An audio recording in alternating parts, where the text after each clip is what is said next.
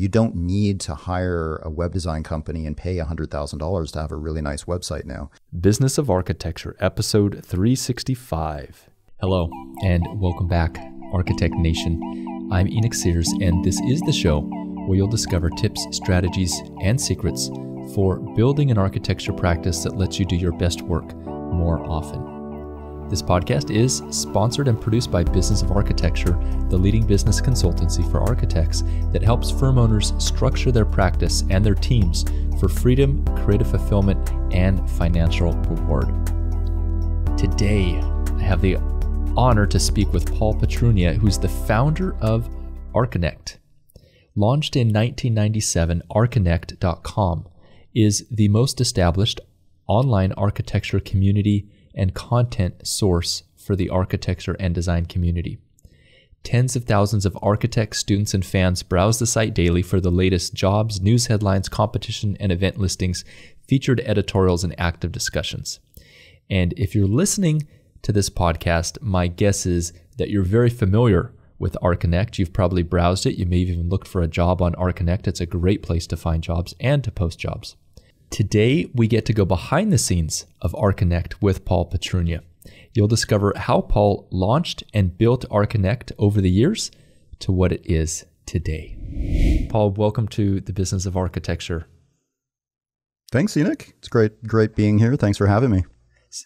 Absolutely great having you here. I remember back when I was in school in Cornell, Archinect was just the cool place to be.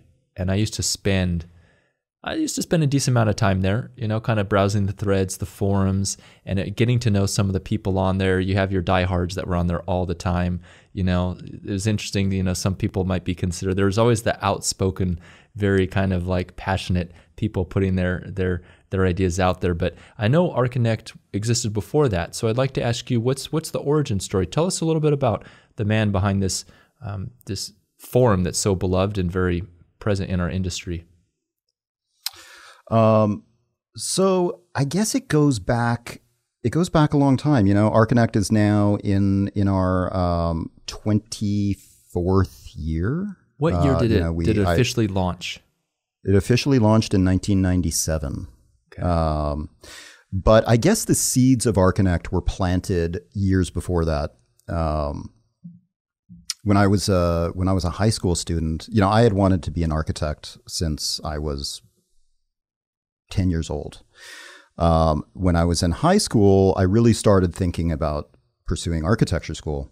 And I was especially passionate about contemporary architecture. And back then in the 90s, I was growing up in Victoria, British Columbia. It's not a huge metropolis. It's a relatively sleepy little island town in Canada.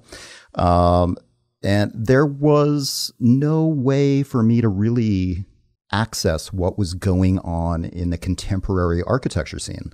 I was amazed at how much of a wall or a boundary was around that whole world, and how kind of incestuous that world was. They really didn't contemporary architects didn't really get the kind of exposure that people are familiar with getting today. So, I found myself jumping on my bike and riding my bike to the University of Victoria library, where I could get copies of, A+U and Architectural Record and PA, which no longer exists, and all these monographs, which were not really even available at the local library. And it opened up my world to this whole exciting scene and of contemporary architecture all over the world, especially, actually in British Columbia as well. And that, once I started doing this research, I actually put together a calendar when I was in high school of the most exciting contemporary architects in British Columbia. And there are so many. And for some reason in Canada, a lot of the most interesting architects kind of fly under the radar. It's not, they don't generally get as much exposure as they do in the US or elsewhere, Europe, especially these days. But anyway, so I started putting together this calendar. Back then, the process of doing this was literally going to the library, looking through copies of yellow pages from around the province, and faxing these offices my request for photographs of their work and a little description of their work and their practice, and I turned it into a calendar. I received a lot of excited responses. I think people thought it was probably pretty cute that that a kid was expressing interest in their work. So that kind of planted the seed for my desire to kind of get the word out about the exciting work that was happening in architecture. So when I started architecture school, I began architecture school at the University of Oregon. Can I pause you right there, Paul, in this story? Sure. Because I want to follow up on that. It's very interesting that you were so dialed into contemporary architecture at such a young age. Because I know in my experience when I was getting ready to go to architecture school, I was also fascinated by the idea of architecture, the idea of designing and all the my image of what I thought it was. But I was far from sophisticated in terms of my tastes of architecture and knowing what was really out there. As a matter of fact, I remember we had to get interviewed by an alumnus as part of our application. And so I had to, I knew they were going to ask about sort of my favorite architects during the interview. So I literally went down to the bookstore and I looked for some flashy architecture books. And one that jumped out was it was a monograph by I.M. Pei. And so I went and I said, I.M. Pei is my favorite architect because I wanted something beyond Frank Lloyd Wright, Yeah. And so I was very, very ignorant of the kind of things that I learned later in school and college. But it sounds like you were pretty advanced in terms of understanding and appreciation for contemporary architecture. Well, that's really what I was passionate about, and I think that came from my mom was an interior designer and she flipped houses. So when I was really young, I would just follow her to these houses, and I kind of got an inside look into how people were transforming their space through renovations from a fixer-upper into a really stunning residence. I also had the good fortune of being able to travel a lot when I was young, so I did really, I think maybe subconsciously absorbed the different types of architecture from around the world, and some cities more so than in where I grew up really had the most exciting new architecture more on public display. I found in Canada it was more about the private developer that was doing the most interesting stuff, a lot of residential work. So it drove my curiosity to finding out who was doing this work, and it became a little bit of an obsession. By the time I started architecture school, I feel like I knew more about what the contemporary architecture scene was, even more so than I do now, because I was just so obsessed with the work of new architects. That's fascinating. That's really interesting. It was self-driven, and that self-disciplined research is what led me to creating Archinect. Because when I was at the University of Oregon, right away, the University of Oregon was pretty tech forward. There were a few people at the time in 95, which is kind of surprising because the reason I went there was because of their focus on sustainable design, which I was also very passionate about. But you don't usually combine or relate sustainability with really kind of forward-thinking technology. But there were a lot of forward-thinking technologists at the school that were pushing for exploring web design.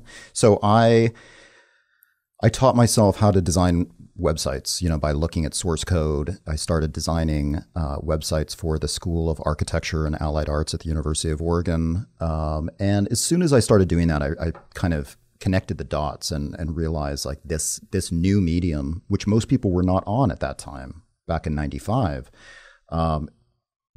is the medium that I need to kind of get this information out there and create a platform where people can share their information. So one summer, this summer of 97, my parents, joke about this a lot, but I came home from architecture school and I pretty much locked myself in my bedroom for the whole summer, just creating the website. And it was done, and it was done by the fall. And actually, in that fall, I transferred from the University of Oregon to SciArc because I had already finished 2 years at the University of Oregon. Really enjoyed the program, great program, but I felt like I got enough knowledge about sustainable design, and I wanted to kind of do a 360 and really explore something much more kind of a more self-driven curriculum that was kind of a more alternative perspective on architecture. So I started SciArc, and I feel like I really kind of lucked out at SciArc because I was in an environment where there was so much exciting work going on, you know, from both the faculty. Some of my favorite architects were the faculty at the time, and the students were doing incredible work. And I could not believe the kind of work that I saw when I first started at SciArc in these final reviews. I was completely blown away, completely new to me, because not only was it not found outside of academia, but this work was not being published. Architecture magazines were not publishing student work. So I used that opportunity to start featuring my fellow classmates' work. And it quickly became very popular at SciArc. And then it started kind of reaching out into UCLA and USC and you know, through friends. And it really was, so the success of Archinect was kind of born out of the world of academia. Yeah, that makes sense. And I was looking at it back in, so I started Cornell in, well, it was 1998 when I started. And so that, yeah, it had been going for a couple years now. Obviously, it's morphed a lot since those early days of what it originally was. Mm-hmm. So tell me, what was it initially that caused it to grow? Where did you find that the growth happened? Well, it was a combination of a few different things. You know, I was really at the right place at the right time. So I very lucky in that regard. The fact that nothing existed back then. There were no websites where you could see what, you know, other young architects or students were working on. You know, there was no way of finding out what people in other schools were doing without talking to them directly. So immediately it fed people's curiosity in the industry about what was happening outside of their own sphere. There was also, I took on this project early on. I think I started this in 1998 because I was also very engaged in this web design community back in the 90s. That was an incredibly exciting time, and I'm actually amazed that nobody has really fully documented this time in history where young designers were popping up all over the world, these kids creating amazing interactive design work using this new medium of the internet. So I became very engaged in that community. I formed a lot of friendships among web designers that were completely had nothing to do with architecture, but they loved architecture. A lot of these web designers explored 3D design in their graphic design and interactive design. So I started inviting some of my favorite designers to create splash pages, because back then splash pages were a respectable thing. They were cool. So each month for a few years, I had a different amazingly talented web designer create a splash page that would be a splash page just for Archinect for that 1 month. And that gained a lot of traction outside of the architecture industry. So, which was really my goal. It started connecting people from other industries with architects, you know, and it started expanding the scope of influence and inspiration for, you know, my fellow architects and colleagues, classmates at the time. So that really widened the net a lot, widened the audience, and then I took that wider audience and I incorporated a discussion community, a discussion forum. At first, it started out with scheduled live chats where I would invite a well-known figure in design or architecture to kind of almost like an early Reddit AMA, like Ask Me Anything kind of environment where architects could log on, talk. It was total mayhem because literally thousands of people were on this Java app, web browser app, and there was no way of moderating, so it was just a ton of people asking questions and talking and kind of going off on tangents. There was no technology back then to manage that kind of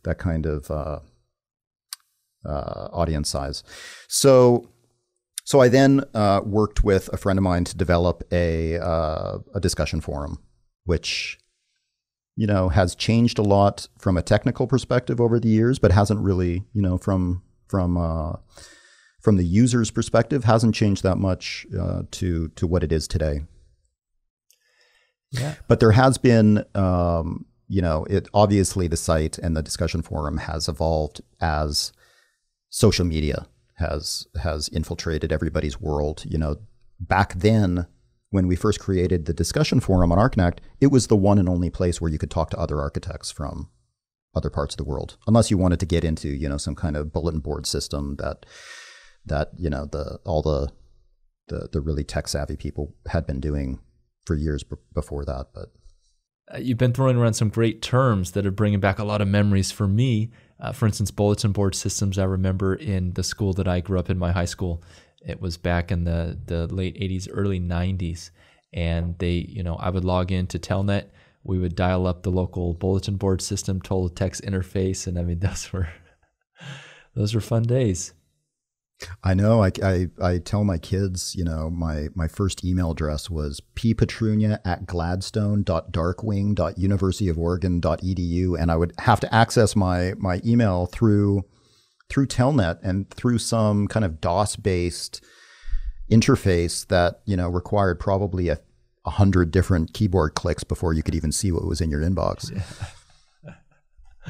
So after school, so you went to SciArc. Did you graduate from SciArc? And what was your first job, shall we say, or did you get a job directly thereafter? What happened then? Well, so I transferred to SciArc, and in my last year before thesis, I loved SciArc. It was really the most amazing environment that I could imagine at the time. It was just such a creative environment. But in 1999, that was kind of when the dot-com bubble, the first dot-com bubble, started emerging. And I was a student. I was getting, absolutely drowning in student loans. And I started getting these amazing job offers from tech companies that were just trying to snatch up any young talent. So I thought to myself, maybe I should just take a year off, pay off my student loans, get some exciting experience in this new industry. And that quickly morphed into this idea that I had with 4 other friends of mine who were all graduating from the graduate program at the time. Actually, 3 other friends. There were 4 of us. To just start our own company. So we started. So I took what was planned at the time to be a year off to start this company. The company was called Low Country Guidance, and we designed everything. We designed furniture for Cindy Crawford, the model. We designed skateboard trucks for skateboard companies. We designed motion graphics for the Travel Channel and Discovery Channel. We did architecture. We designed custom stereo cabinets made out of refrigerator technology for people that lived on the beach. It was all kinds of really cool stuff. Money was flowing back then because people were just wanting to. So it was great. It was a lot of fun, but it was for recent architecture grads with a lot of creative energy and absolutely no business knowledge or experience. So it was a lot of, big paychecks and just reckless spending, going broke. It was just a few years of fluctuating between feeling rich and broke. And so 2 years after we had launched that we were getting more and more requests for web design, and I was kind of the web guy in the office. And so I decided I would start another company called Extra Medium, which just did web design. And it was and that company we catered almost exclusively to the architecture industry. We did work with people in some companies in the entertainment industry and other types of industries, but it was mostly websites for architecture schools and architecture firms around the country. So we did that for until 2004, when during the time that I was running Low Country Guidance and Extra Medium, I was doing Archinect on the nights and weekends, anytime I had. That was always where my passion was. And around 2004, up until then, I was actually turning down offers for advertising money. I didn't want Archinect to be a business, because I just, I was like, I already have a business. I don't have time for another business right now. So I was turning it down. I didn't want that. But then in 2004, I realized, like, this is really what I'm most passionate about, and I got to just give this a try. So I started accepting these advertising offers and exploring other revenue channels, and that just quickly became my full-time business. So I had to break the news to my clients that we were going to have to cease working with them, and I just refocused all my energy into Archinect, and that's where it's been ever since. In the early days of Archinect, before that 2004 timeframe, when you were first starting it out, was it just you doing everything, or were you able to start to get collaborators in other places who would help out and help moderate and be part of what you were doing? Yeah, well, so I guess there's different ways of looking at it. Back then, up until 2011, I was doing all of the programming. All of the back-end programming, the front-end programming, all of the design, all of the, communications. But we developed a large network of contributors that I worked with to put together essays, articles, profiles, interviews. And that was just kind of a constantly fluctuating network of friends or people that became my friends. And there was no business strategy, behind that. Nobody was being paid. It was kind of like, here's a platform to do what you want. And I wasn't getting paid. So the site wasn't making money. But it was a really interesting time, because that also extended our reach through this diversity of voices that were incorporated into the site over time. And it was an incredible mix of very, very smart people that I have always respected quite a lot. Tell me how you decided to monetize Archinect. What was the first monetization strategy, and what was the second? Well, the first monetization strategy was literally, actually, to be honest, I have to go way back to the very beginning, because when I first was starting Archinect, I did, in the very beginning, I wanted it to make some money to be able to just, justify the time and everything. So the idea from the beginning was to kind of create opportunities for people to host their profiles for both firms and people to host their profiles, and they would pay to host their profiles. Back then I didn't realize that the future would be filled with with websites where anybody can host a profile anywhere, and you don't have to pay for that. You were just so ahead of the curve. That's pretty remarkable to back then, kind of coming up with the early version of what's so common nowadays. Well, when you really kind of look at what is the most successful right now in any industry, especially the internet, it's all simple ideas. You don't have to think it too hard. It's ideas that, Twitter, very simple idea. Facebook started out as a very simple idea. Flickr, which is not that relevant anymore. It's simple ideas that people just looking at what people need and what people want. I think a lot of people overthink their business strategy these days. With Clubhouse, for example, have you been on Clubhouse? I've dipped my toe in the water. Yeah, it's such a simple concept, but it doesn't need to be anything more complicated than that. So anyways, going back to that, I quickly realized that I couldn't talk anybody into paying $5 a month to host their profile, because nobody even really knew what the internet offered back then. It was pretty crazy. Like in the 90s, very few people were online.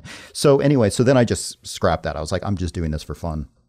So then when 2004 came along, I started working with advertisers on campaigns to promote their products. I mean, it really ranged from schools to, we worked with Scion, the car company. We worked with lots of companies that started realizing like the internet is where we need to be moving our advertising, because back then especially it was way cheaper, and they were starting to realize that it was more effective. And all of a sudden, anybody catering to the architecture industry had a market right there that was highly targeted. So started doing that.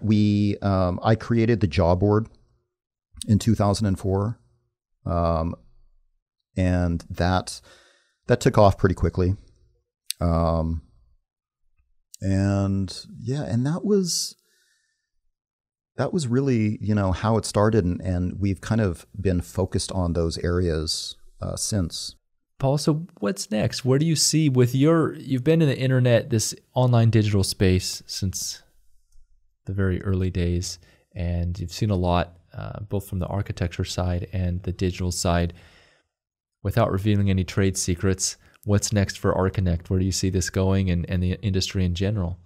Well, it's, I guess when I look at where it's going, I also have to look back at how I've evolved it. When I say that, the last thing I said may come across like we've just done the same thing that we've been doing, since 2004.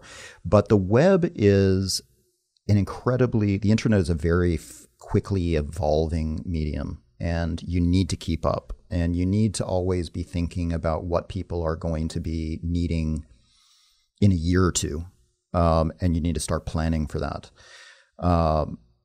Archinect has been around for longer than almost any other website that I can think of. And I credit that to always being willing to evolve. And part of being able and willing to evolve is that I've remained independent. There have been a lot of acquisition offers over the years. There's been a lot of interest in investment, and while I'm always open to hearing proposals, unless the fit is 100% aligned with how I envision the business in the present day and in the future, it's just not something that I see as a sustainable option. That said, I remain open to those possibilities. But in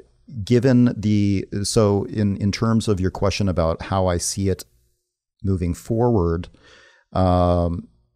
we're currently working on a number of new features. A redesign is way overdue, and that's currently being developed. It has to be treaded very lightly in terms of redesigns. I've seen so many successful online businesses redesign their platforms in a very professional and good way to only see the business fail or struggle as a result, because people become very familiar with a certain way of interacting, with a website or with other users on a website. And once you start changing that, it can be easy to lose people. So we're working on those changes. We're working on improving a number of features in our Talent Finder service, which is which is a subscription service that we have on the site that allows employers to browse. I think right now we're at a little over 40,000 job seekers that are looking for work. There's a lot of ways to improve the experience for both employers and job seekers in that area. What else? For the last few years, every year I've taken on a different experiment. The first experiment was actually our podcast in 2016, which is still going, even though we're on a hiatus right now. After that, we started a print publication called Ed, which we've released a number of issues. Wanted to explore. I got to a point in my career where I was like, the same feelings I had back in the 90s, where I felt like the internet provided something new. In 2017, I kind of felt that way about print again, even though print is as old as you. I mean, it's probably one of the oldest mediums that you can out there. But I felt like it was time to take a look back at print and how we can incorporate that into this new way of consuming content in a different way. So we did that as an experiment. The next year after that, I opened up an event space and shop in downtown Los Angeles. And then the year after that, in 2019, we started a coffee brand called Brutal, architecturally inspired coffee brand, which is just kind of a passion project for myself because I love coffee and I love really good, well-roasted coffee that's highly, it's all single origin. I work with an amazing roaster here in Los Angeles. So these have been little experiments that I've been trying with Archinect every year as almost a way of marketing Archinect, expanding our reach, and also just having some fun. I think it's a lot more exciting to make a print magazine than it is to advertise in a traditional sense.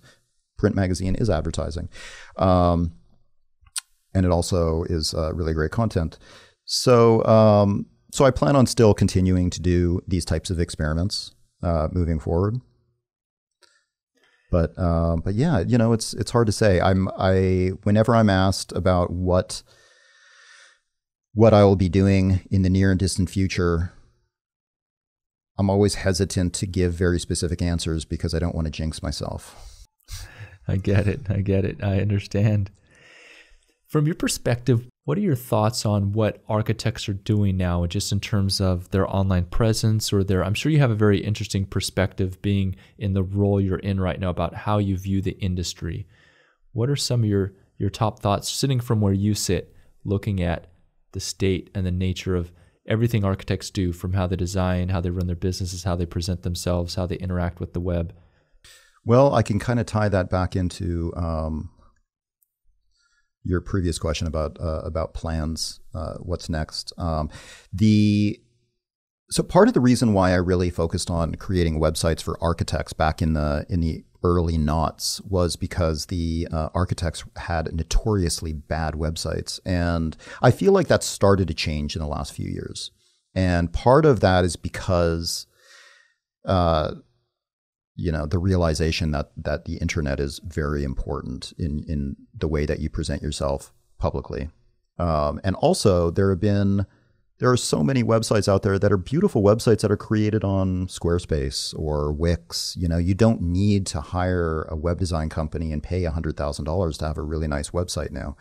So the way that architects have been presenting themselves online through their own websites has improved dramatically. There's still a lot of dogs out there in terms of websites for architects.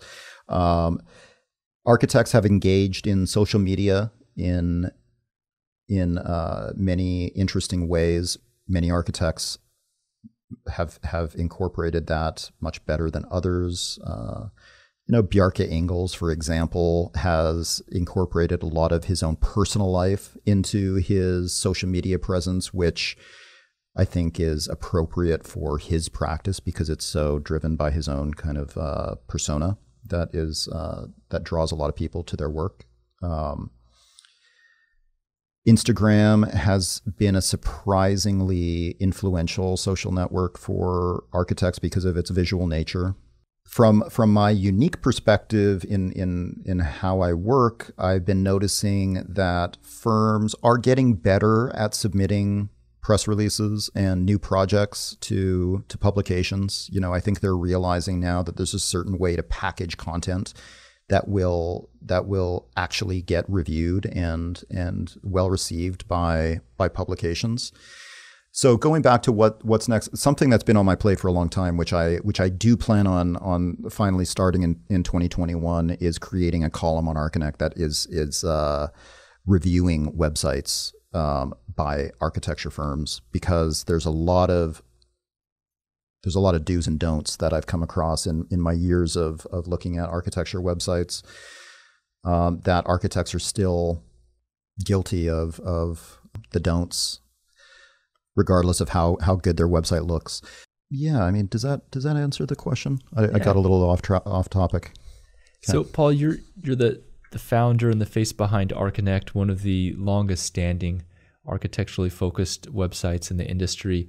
And you mentioned the do's and don'ts of architects' websites. What would you say are the top do's and don'ts that you can share with us right now? Understanding your target audience. What